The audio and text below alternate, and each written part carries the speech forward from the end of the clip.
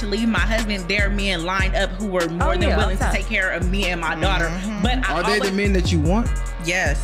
Time out, because listen, this is what women get confused. There's a lot of fucking simps who will do it. Because they don't have many options. These are the guys that don't have an option, because listen, that's the problem with the game is women feel like because there's always men lined up, they get the fucking delusion that they can have any guy. No, when given the option, you're gonna pick the better option. A woman with a kid is never the better option between a woman without one.